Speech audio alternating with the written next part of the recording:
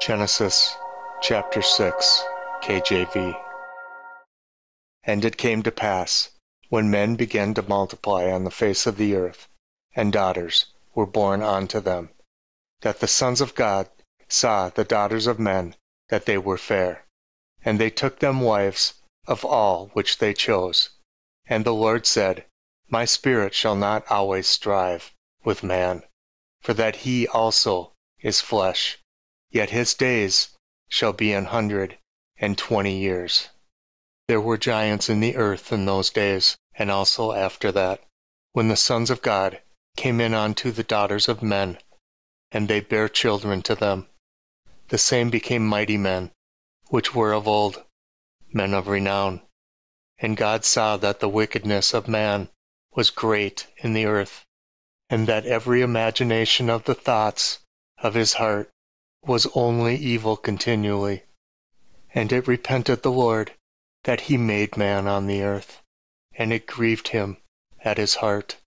And the Lord said, I will destroy man whom I've created from the face of the earth, both man and beast, and the creeping thing, and the fowls of the air, for it repenteth me that I have made them. But Noah found grace in the eyes of the Lord. These are the generations of Noah. Noah was a just man, and perfect in his generations. And Noah walked with God. And Noah begat 3 sons, Shem, Ham, and Japheth.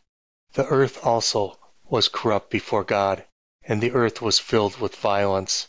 And God looked upon the earth. Behold, it was corrupt, for all the flesh had corrupted his way upon the earth.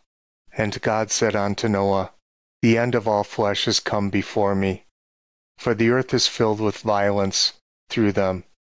And behold, I will destroy them with the earth. Make thee an ark of gopher wood.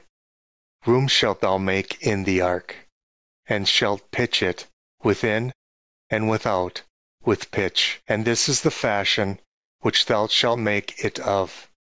The length of the ark shall be 300 cubits. The breadth of it shall be 50 cubits, and the height of it 30 cubits. A window shalt thou make to the ark, and in a cubit shalt thou finish it above. And the door of the ark shalt thou set in the side thereof, with a lower, second, and third stories shalt thou make it.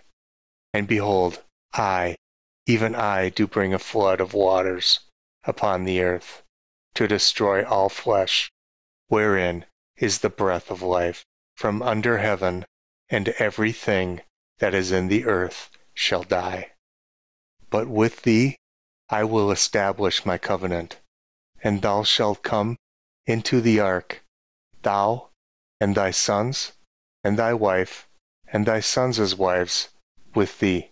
And of every living thing, of all flesh, 2 of every sort shalt thou bring into the ark, to keep them alive with thee.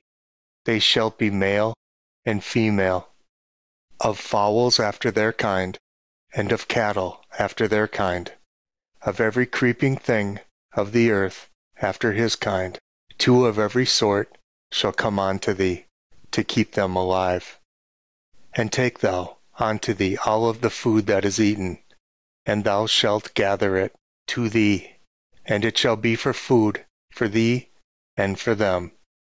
Thus did Noah, according to all that God commanded him, so did he.